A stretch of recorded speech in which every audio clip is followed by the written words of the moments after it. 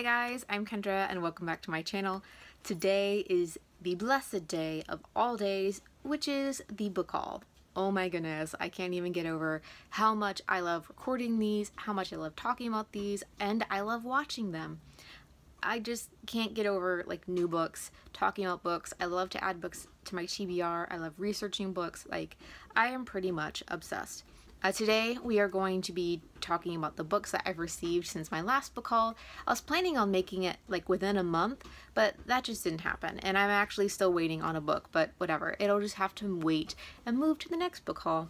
Why do I have so many books? Well, I have so many books because the Reading Women Award has started. So Autumn and I are reading for the 2017 Reading Award, which is books published in the United States, and it's books by or about women, and we read them. And I'm more of the book scout, so I do a lot of research anyway because I'm obsessed, as I said, and I make this giant spreadsheet and then I reread them, and then if we like them we tell the other person, hey, you need to read this one, or so on and so forth.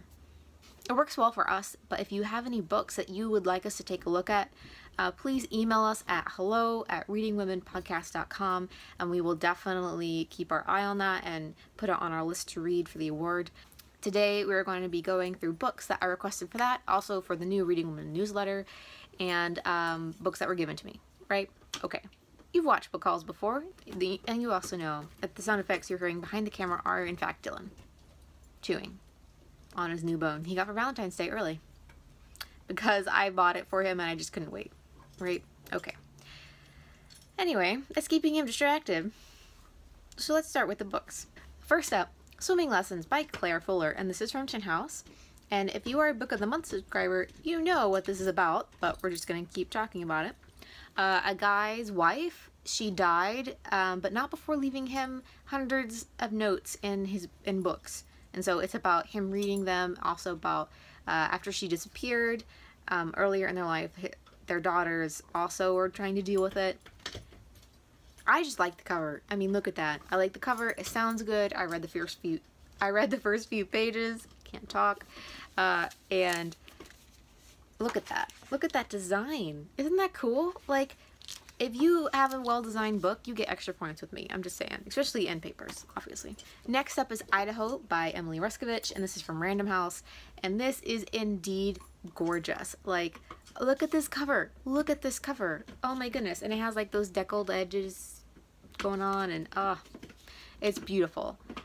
So what this is about is set in a town in northern Idaho.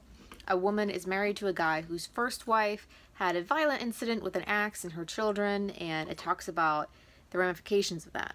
I've heard nothing but good things about this book, so yes, definitely on my list. I'm so excited. Alrighty, so this one is the Gustav Sonata by Rose Tremaine, and this actually was published by Norton in 2016, so it's not up for the prize, but why wouldn't I want to read it? I mean, Simon talked about it in his end of the year video. He had just read it and really liked it or something, so I went and asked the publisher, and Norton is always wonderful. Thank you, Norton. You were great. And this is about Gustav Perl grows up in a small town in Switzerland where the horrors of the Second World War seem only just an echo. An only child who lives alone with Emily, the mother he adores, but who treats him with bitter severity. He begins an intense friendship with a Jewish boy his age, talented and mercurial Anton, a budding pianist. The novel follows Gustav's family, tracing the roots of his mother's anti-Semitism and its impact on her son and his beloved friend. Yes, so I actually went and I requested the audiobook from the library, so I'm going to be doing this on audio, but I wanted to take a picture of it for the Reading Women and other fun things for this channel and stuff, and of course if I love it I want to own it, so there you go. So I'm really excited about this one. Thank you, Simon, for the recommendation, by the way. Next up is Pachinko from Grand Central Publishing, and this is written by Min-Jin Lee, and yes. So I started reading this one actually. I'm about like 25 pages in or something. I'm reading Harmless Like You with Joss from Squibbles Reads. After I finish that, this one is definitely next. So I started reading this one, and it does feel like Barkskin's like the slow burn that forces you to slowly savor it and read it and appreciate it. And if you try to rush, you're just going to ruin the experience. So this is about a family of Koreans who immigrates to Japan during the Japanese occupation, and it's about how no one will give them work.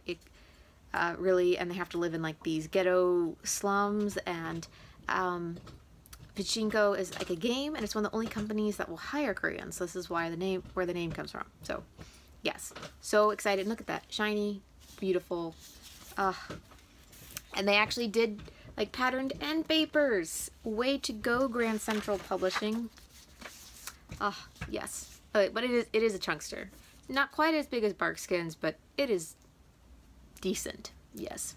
Next up is We Were the Lucky Ones by Georgia Hunter, and this is from Viking, and this is a Holocaust story about a family and their generations, and how that how the Holocaust affects their entire existence, basically. So this is going to be a hard book to read, but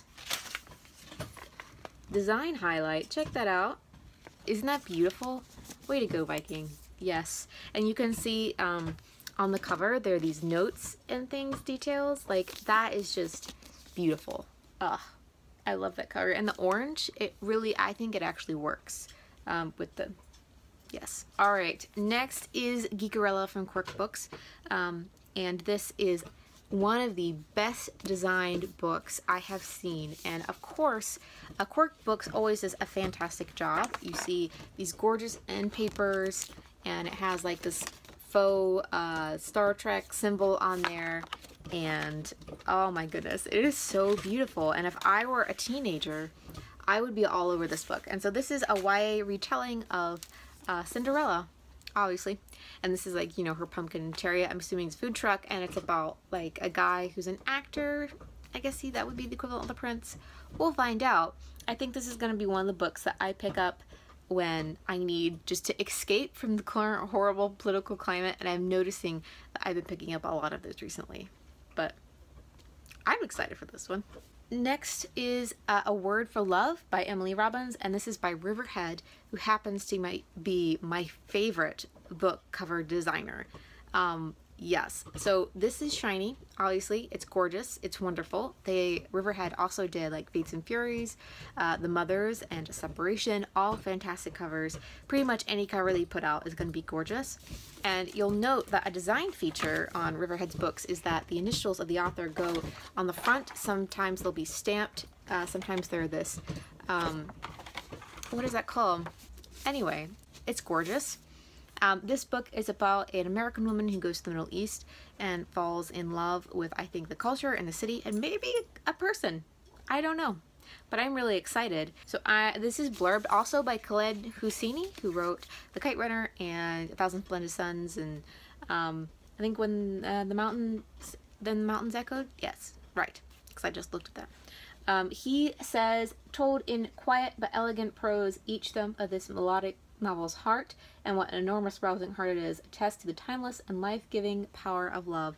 It could be a very important book for the time period that we are currently living in. We shall see. Last of the books that I have not read yet is this book called The Nakano Thrift Shop by Hiromi Kawakami, and it's about a girl who goes and starts working in a thrift shop, and just the drama and whatever around her coworkers and her boss and stuff, and the items in the shop having their own individual stories. So this is going to be really cool.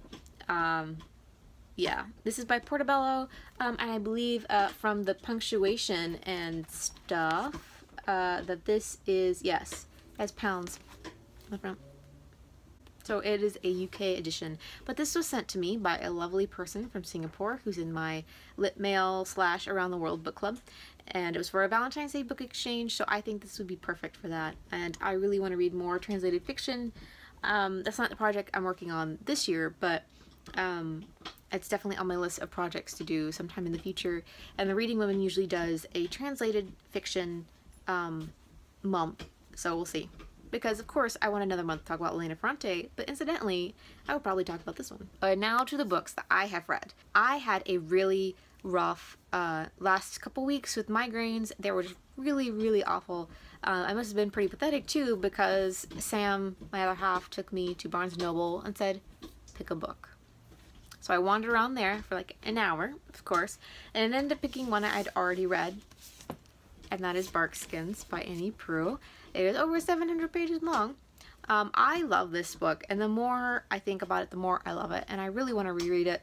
But as I said, I usually do a chunkster in the summer, and it does force you to slowly savor it and to read it. You cannot try to force your way to rush through this book, and for good reason, because it has a lot going on. So it covers like 150 years or something of two different families. Two guys immigrate from France to Canada, and one remains an indentured servant while the other guy escapes. So the one that remains, he marries an indigenous woman, and it follows the family of an indigenous people through the years. So the other guy starts a timber business, and it talks about the deforestation of not just North America, but we actually go to New Zealand too, and we look at the indigenous people there versus the family of the timber business, and then the indigenous people are all woodcutters. So you have both sides of the coin there, and it's very well done. And she's in her 80s, so she's a master at her craft. If you've never heard of Annie Proulx before, she wrote the short story Brokeback Mountain, which was turned into a movie. Yes, so I really love this book. I know a lot of people struggled with the size and the pace, because if you don't slow down, it can be a problem, and some people just don't have time for that, and there are a lot of characters, so it's not for everyone, but I adore it, and I would recommend it to anyone who wants a long, slow burn kind of read. In addition to having rough week because of migraines, obviously by my accent, you can tell I'm American, right? So I live in America, which is now really, really struggling at life. I needed a distraction, and so I picked up Caraval, which we talked about in my wrap-up. So I wanted to clarify from my wrap-up that you have to turn off your analytical brain to read this book. The writing is not great, the plotting struggles, but I found it just so enjoyable and fun to read. When I did turn off that part of my brain, I read this around inauguration, so it was great for a distraction. It did its job. I really enjoyed it. However, if that's not the type of thing that makes you feel better, then don't read it. Like, it is, close to 400 pages or something. I really liked it. I thought it was great. I thought it was appropriately YA. A lot of times YA books I think are just a little too old for the broad spectrum, because ages 13 to like 18, that's a wide range. So I think this is good for younger YA people, and I would feel comfortable recommending it to all types of people. So yeah, like I recommended it to my mom because my mom really likes, clean books, and so I was like, yay, here mom, you'll like this book. So she's reading it right now. Hey mom, hope you like it. That is Caraval. Also beautifully designed. Like, look at that. That's so pretty. Some people can't stand the writing, and that's fine. I literally I feel shame sometimes. Okay, another book that I read about a year ago was The Star-Touched Queen by Roshani Chasky, and I'm sorry, I did butcher that name, but nevertheless, she wrote an amazingly fun book to read, and I really like the arranged marriage fall in love trope, which is what this is. It also has Hindu mythology, and I'm obsessed with mythology. Oh my goodness, it is just so beautiful, and this is from St. Martin's Griffin. It is gorgeous and beautiful, and the second one is coming out, and I have the digital arc of it, but I really like the first one. And the second one is this protagonist's sister, so it's more like a companion book rather than a sequel, but whatever. I really enjoyed this, and I thought it was fun, and same with Caraval. The writing struggles a little bit, the plot struggles a little bit, but it was a good mindless make you feel better type read, which is what I always reach for when I'm not feeling well or I feel down or whatever. So I would definitely recommend this for that. It was just really fun. And look at that cover. Gorgeous cover. So that is all from me. I really love talking about these books, and I hope that you have found some new ones.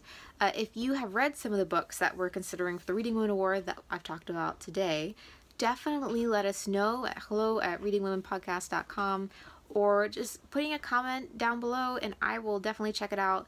I really appreciate any help, in finding all of these. As I said, it's just the two of us running around trying to find books that we love, that we want to talk about. Tuesday is Valentine's Day. I have something special planned, so you'll definitely want to come back and check it out. So I guess I'll see you then. Bye guys.